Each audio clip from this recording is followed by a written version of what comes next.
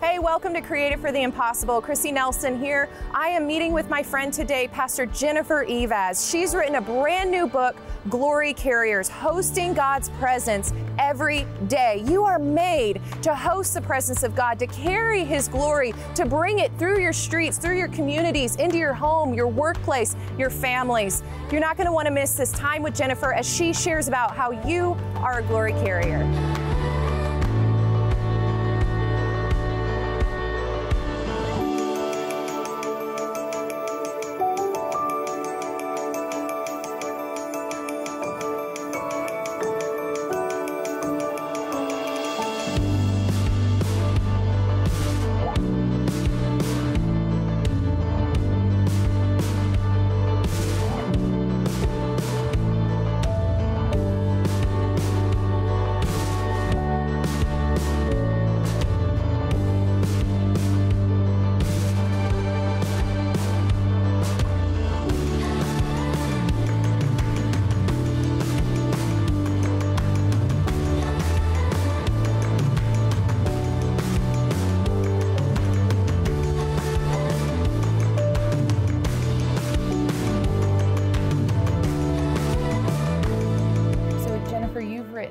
Beautiful book, Glory Carriers. And I know, and I mean, I think just hearing your heart behind it, your heart is the beautiful thing that then launched into and poured out into this book. Just your heart behind it, what you hope people will gain from this as they read it.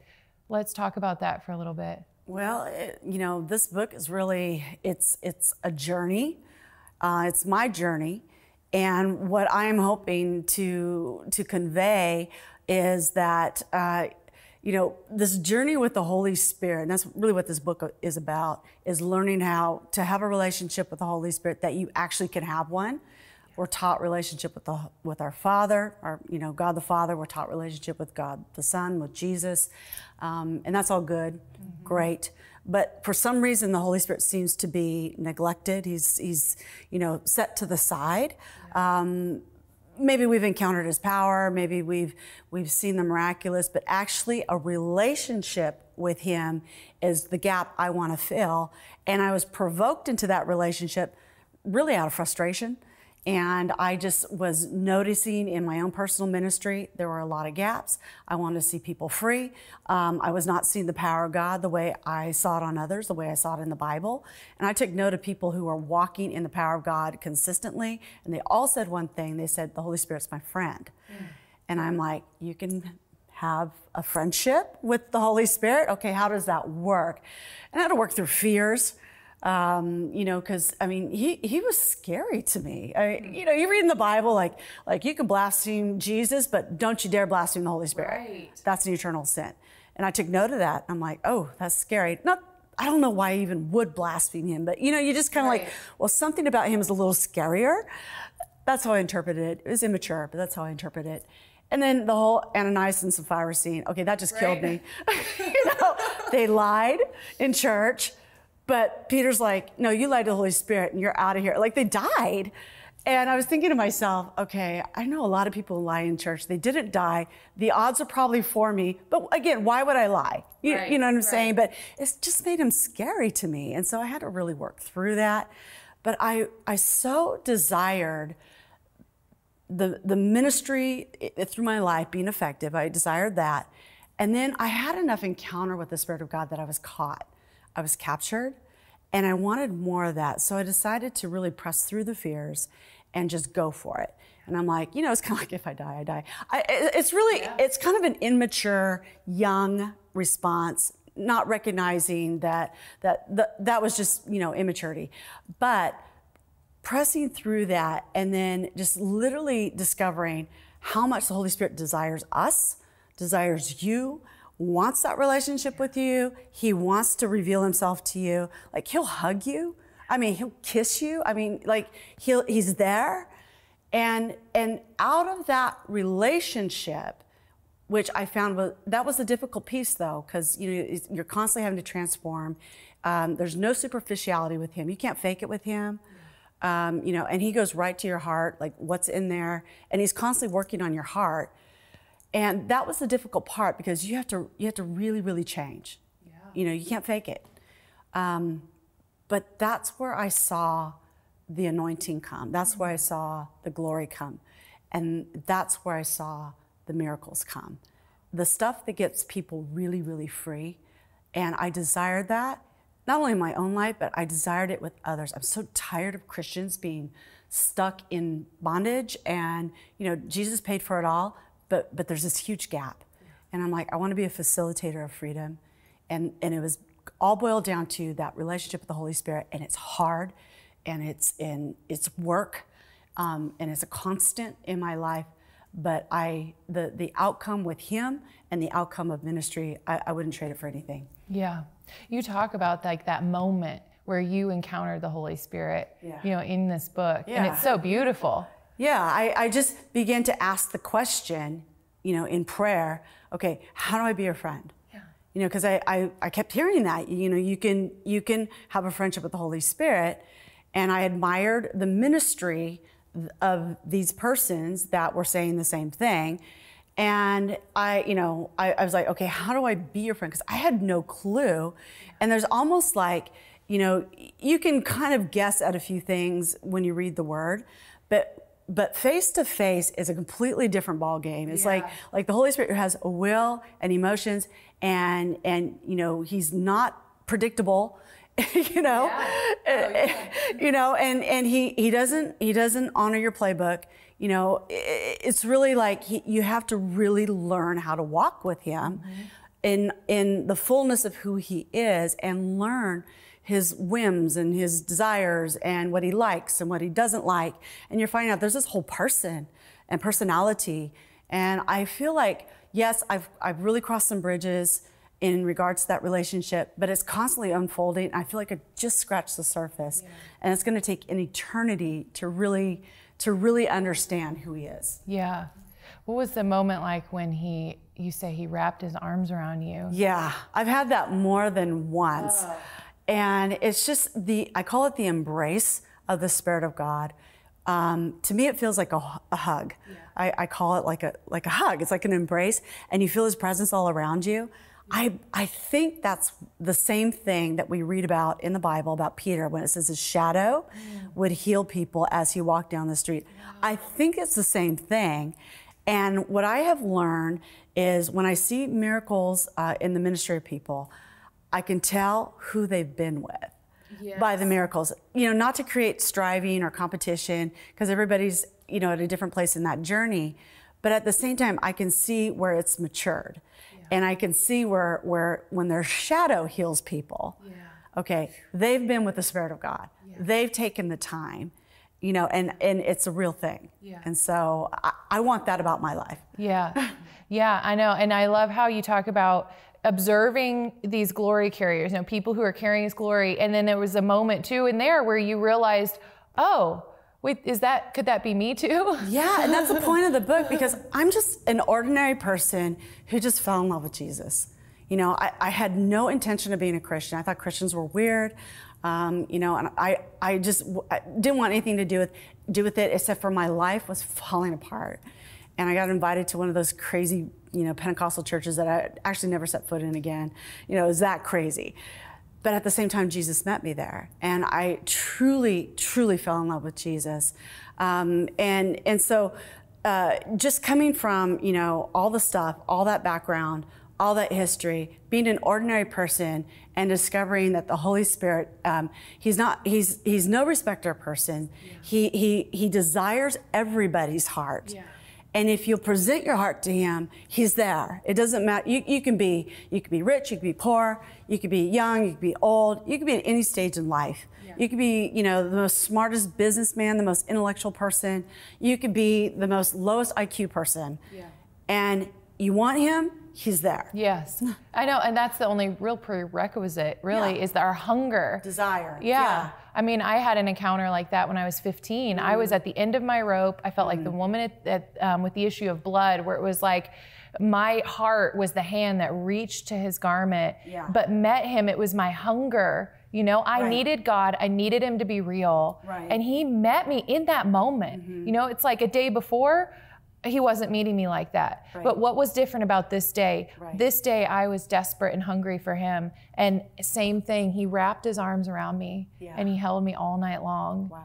You know, held me all night long and told me who I was, you know, and that's what God desires for people, like you're saying. Yeah. You know, and I hate to say that, you know, we can only find him in desperation, but it seems that when we are desperate, something in us reaches further.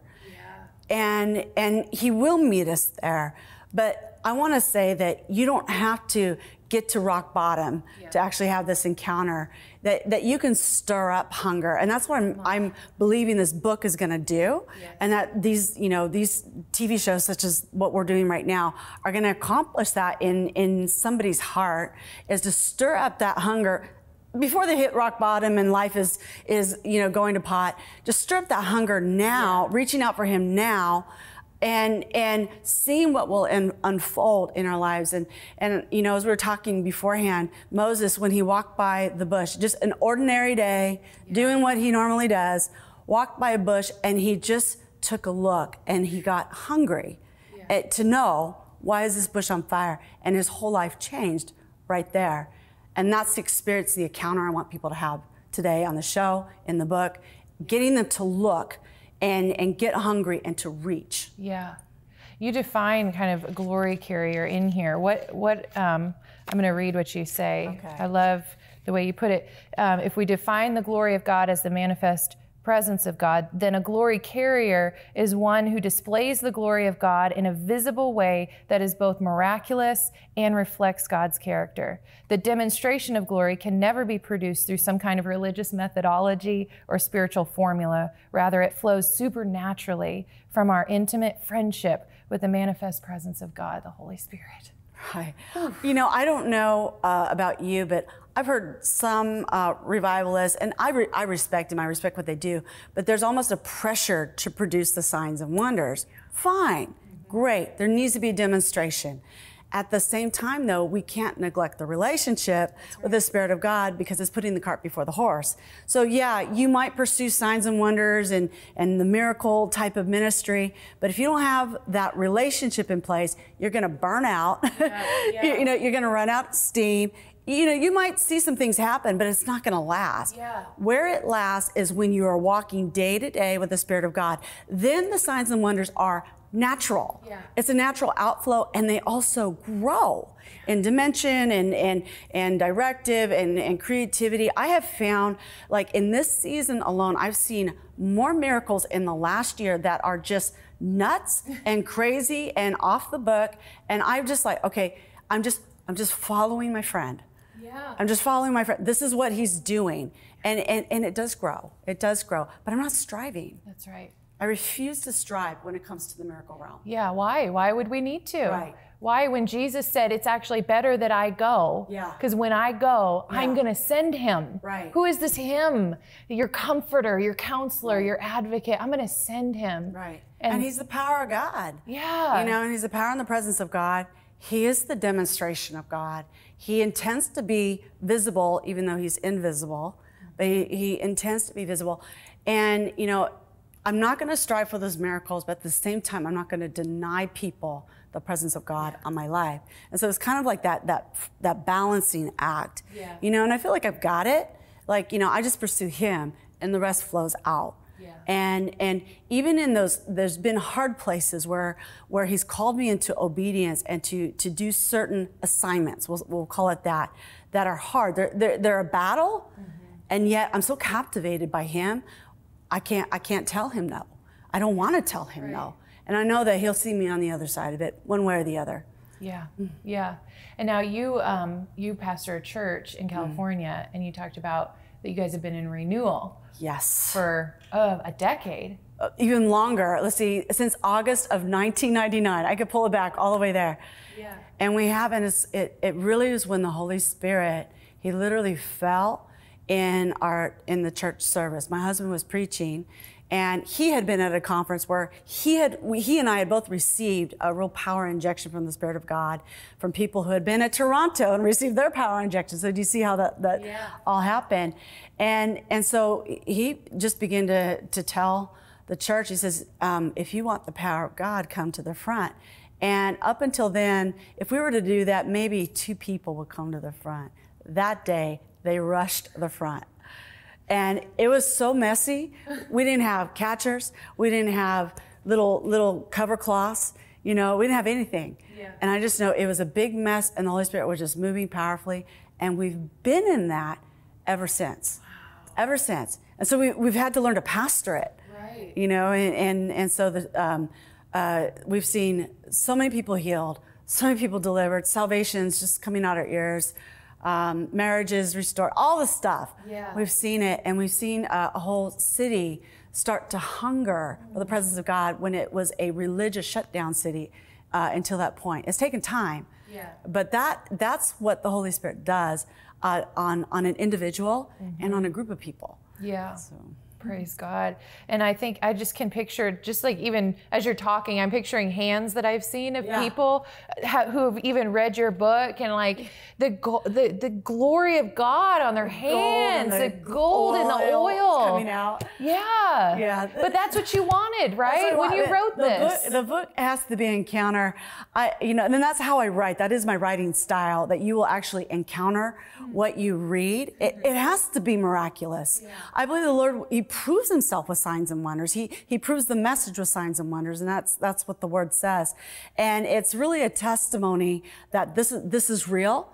That this is going to take you somewhere, and you're gonna cross over from the natural to the supernatural as a result of just reading the journey of this book. I put my frustrations in there. Yeah. I put my the times where I was just like I'm just not doing this well. Yeah. I want people to know the reality that I did not walk a smooth path in all of this. I don't think anybody does. No. At the same time, He met me powerfully in those kind of demonstrations, and demonstrations of people who have read that book who are less than perfect, who just are hungry, and I think that's more reality than anything else.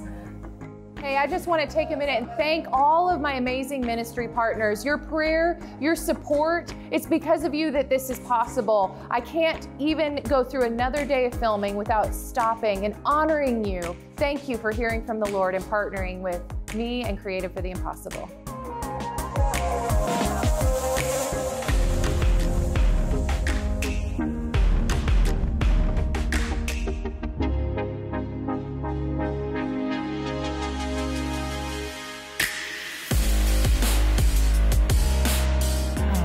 All right, Jennifer, let's talk about chapter 5. No guts, no glory. No guts, no glory. It's my favorite chapter. And it's my favorite chapter because it was such a life-changing story that brought that chapter forth, a life-changing encounter that brought that chapter forth. And I was going to Australia for the first time. I was actually going to Australia and heading to Bangkok. My heart was more focused on Bangkok because I'm like, surely logically, reasonably, and spiritually, there's much more warfare in Bangkok. That's where I really need to, really focus and, pray and all that. Australia, piece of cake, do a prayer conference on the beach, couple days. And I went in there. I had the most warfare that I've had in a long time connected to that area in Australia, more so than Bangkok, which shocked me. And it had to do with a territorial ancient stronghold in the area, if you research it, and with the indigenous people, and it's all rooted in their society, rooted in their culture, rooted in their architectural stuff. And it was a python spirit.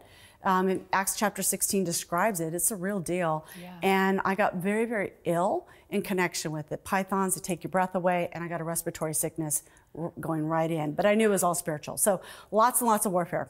Okay.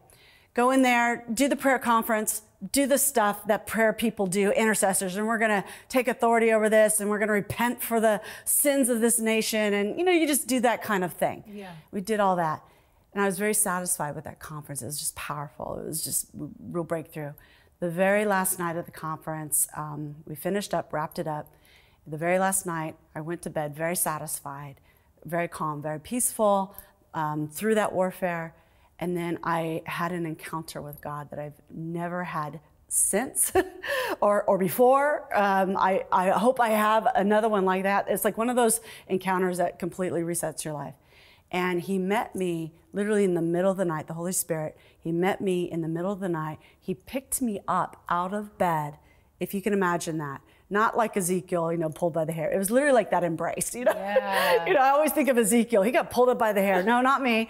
I pulled up by the shoulders, like an embrace. And he literally brought me to his chest, brought me to his chest.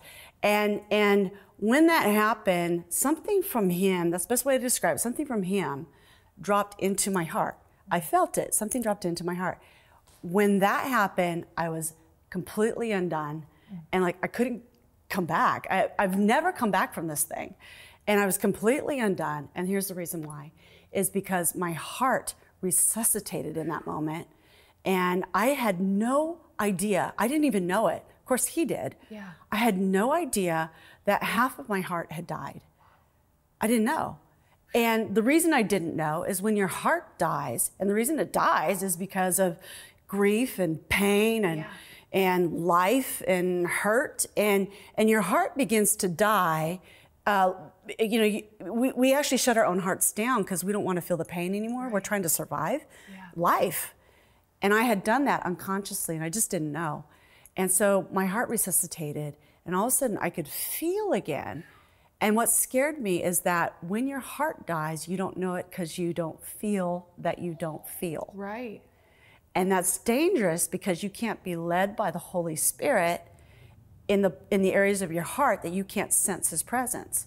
We sense him from the heart. This is why we're commanded to be wholehearted. Yeah. Right? Yeah.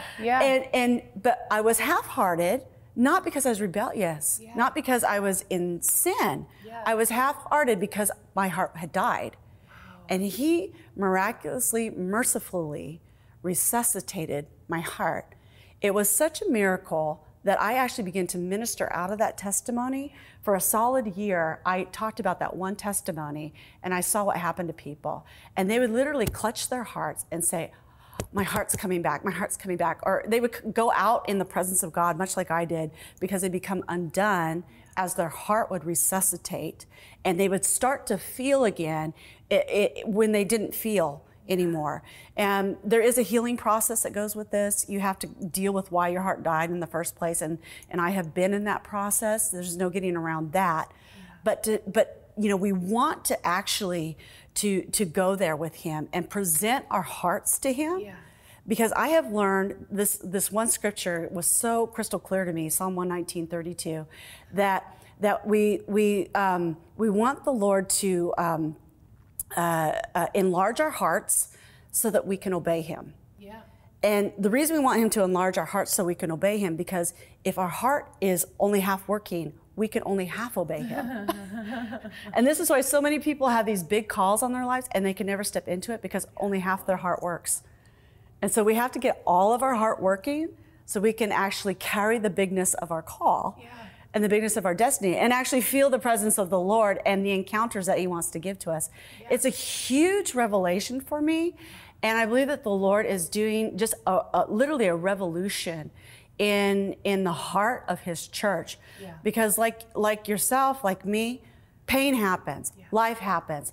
We choose to survive it. We shut down pain, we numb it.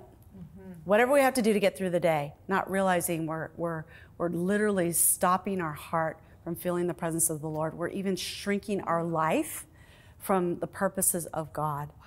And we have to be wholehearted. Yeah. This whole thing about being wholehearted is huge. We've really not understood it. Yeah. And we can't let our love grow cold. Yeah. We have to say, like you were just saying before we got on air here, that I have to keep my heart open even if it hurts, even if I get hurt, and trust the Lord to keep my heart because I'd rather feel than not feel. Yeah. So what can people do?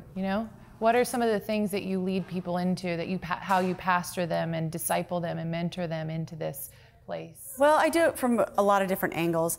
I can pray for people, and that anointing, if they're open, that anointing will come upon them. It literally is an anointing to heal the brokenhearted, okay? Luke chapter 4. And so there's that way. The fact that I'm just talking about it, if it's capturing a person, you know, they know it's them, they can just go take it to the Lord themselves and start that journey on their own. Read chapter 5 in my book, or listen to, I have a few clips, Travail of Heart on YouTube. They can listen to it and take the journey and go there. But I want to encourage people to take the journey, even if it's really painful, even if it's really hard. And that's usually what stops people, is the pain of the journey. But you've got to trust the Lord with your pain. Yeah. You've got to trust the Lord with your broken heart, yeah, and your broken pieces. Yeah. And life is going to change, but it needs to change, and you know it, because you can't obey the Lord because you're not wholehearted, because you're not whole. Yeah. You know what the Holy Spirit, what the Lord said to me one day? I had just finished doing something, finishing obedience. He had called me to do something, and I had just walked that out and finished it. And I was sitting down, leaning back in a chair, and the wind was breezing. I was outside, I could hear the birds chirping, you know, and just sort of resting, almost like, what was that? What was it that I was even obeying? It seemed small. Yeah. And the Holy Spirit said to me, when you obey, it's as though you are wrapping your arms around me and giving me a hug. Right. So he hugs us into that wholeheartedness, and we can hug right back, you know? Amen. And, you know, and like what I love about you and your team, what I've observed in this short time, is you guys are very heart-oriented. Like, it's all over you. But so many places, they're head-oriented. And they're very logical, linear, and they measure their obedience. But they don't, there's not a connection in here. And do that for 20, 30 years, you lose your fire. You crack, because the fire of God comes from your heart, not from your head. Right. You can't just, you know, think your way, you know, into obedience forever. We obey from the heart. Yeah. And so this is where I want people to drop from their head to their heart. Don't check your brain out, but drop from their head to their heart, and begin to really explore the heart arena with the help of the Holy Spirit, because that's where you're going to be able to carry him and carry his glory in dimensions you never thought possible. And then it leads to all the signs and wonders, all that stuff. And you know, so that's really the process of it all. And that's the journey I've been on, and I've walked it through, and I wouldn't change it. It was the hardest thing ever, but I wouldn't change it. Yeah, amen. Man, I loved my time with Jennifer Eivaz. I love her story. I love her book, Glory Carriers. The fact that you're a glory carrier, the fact that you are given that Spirit of God within you, the Holy Spirit that makes you shine, that makes you radiate His presence everywhere you go, and that you can carry that is so encouraging to me. I love the part in her book, and I love the part in her story where she talks about how she had that encounter with the Lord and her heart was miraculously resuscitated. I've seen things she's put online in that where people are experiencing the same thing when they're reading her book. They're saying, my heart felt warm again. My heart felt alive again. That's why you need to read this book. That's one of the reasons that keeps me coming back to it, is because I'm feeling that warmth in my heart. God is doing something. God is wanting you to carry His glory. He's wanting you to manifest His presence everywhere you go, so that He can reach the lost and the hurting around you and through you. Jennifer knows that she's created for the impossible, and you're created for the impossible too.